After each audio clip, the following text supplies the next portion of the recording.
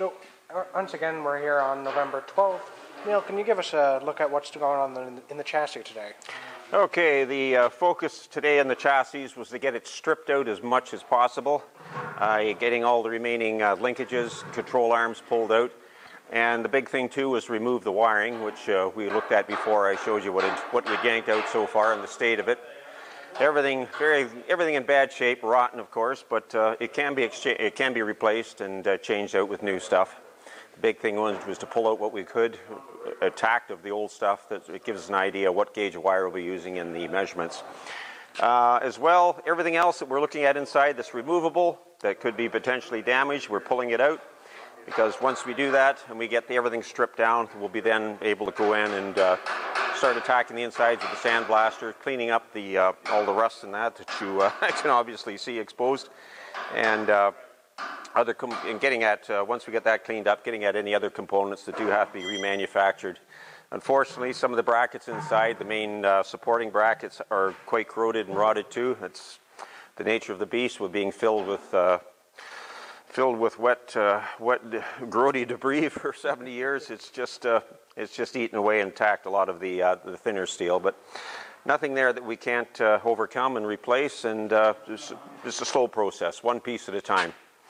But as I said, we're doing well today. We're getting pretty well everything straightened, everything stripped out. We've got all the wiring now, all the infrastructure. We're working on the gas tank coverages, dropping the gas tanks from down below.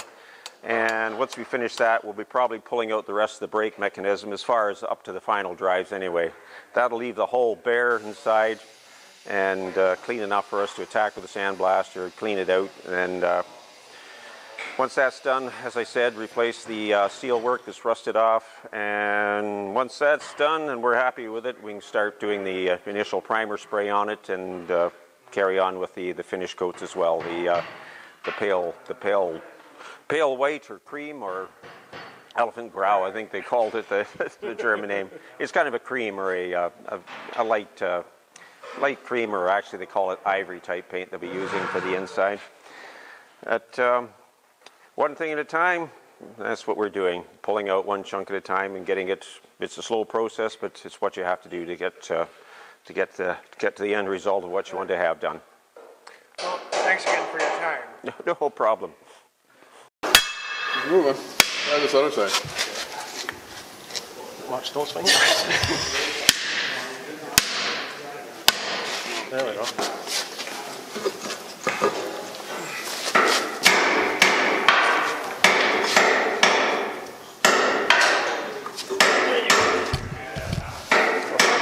Eureka.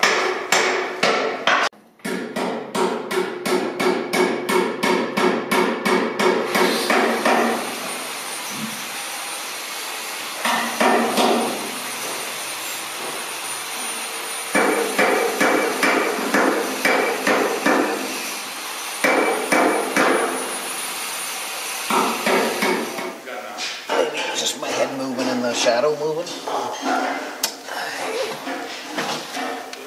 What about this brake band? Does it need to be loosened off some? Potentially.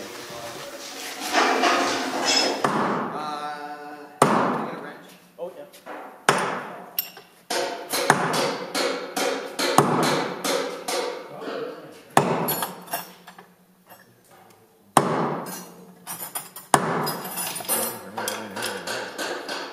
It's cracked. You can see the actual line around it.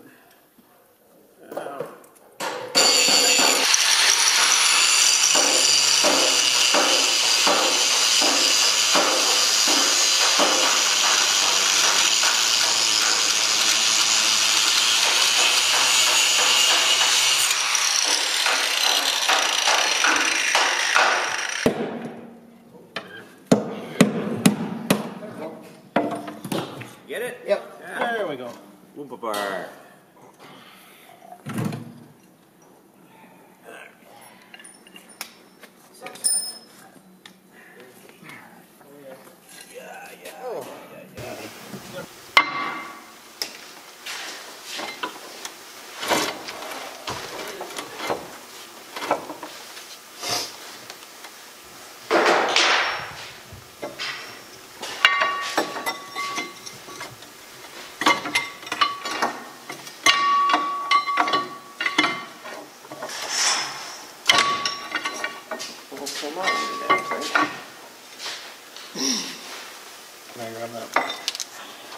And what's this ring here?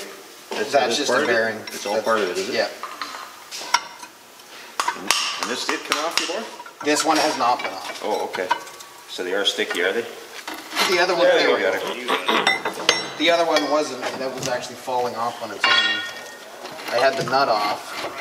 No, I got a bit of more rust in that one.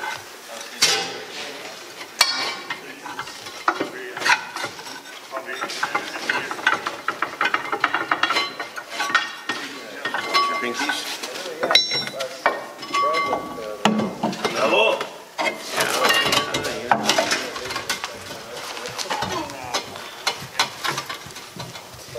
So here we are again at the end of the November 12th work session. Neil, would you mind giving us a look at what happened in the chassis? All right, so let me get all up.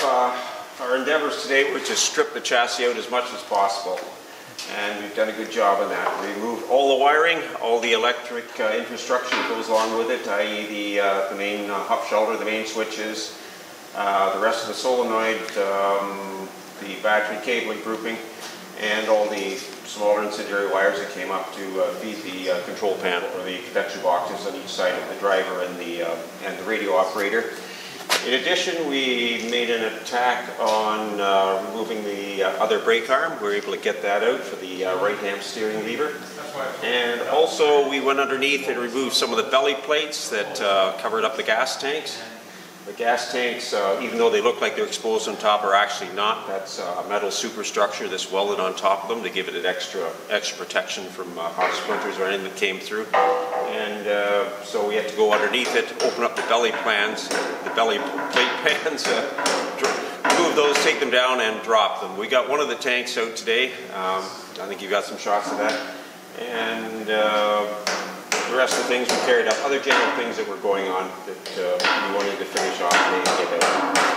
We pretty well all got it done, except for the brake drums. We were hoping to get those out right down to the edges of the hull to where the final drives are, but we ran into a little bit of a problem towards the end of the day. We're going to have to get some different tools to get in there and tackle those, but you can see them still through the ports here.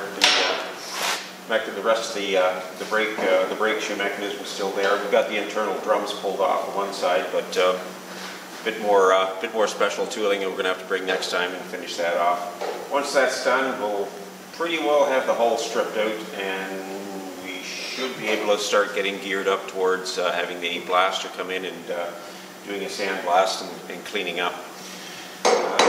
That's done. There's still some steel work in there, some of the mounting brackets for the transmission that have to be repaired. We didn't realize it how bad they were until the transmission was pulled out, so once we take a look, see, yes, old Mr. Russ has been at work in there doing his 70 years of damage, so some additional repairs and additional metal work will have to go in there as well. So next session, we're just going to carry on from where we were here, more stripped down. We'll get the rest of the gas tanks out underneath, and we'll attack the rest of the braking mechanisms here on both sides, get them pulled out. And from there, well, we'll take that as it comes. All right, well, thanks very much for your time. No problem.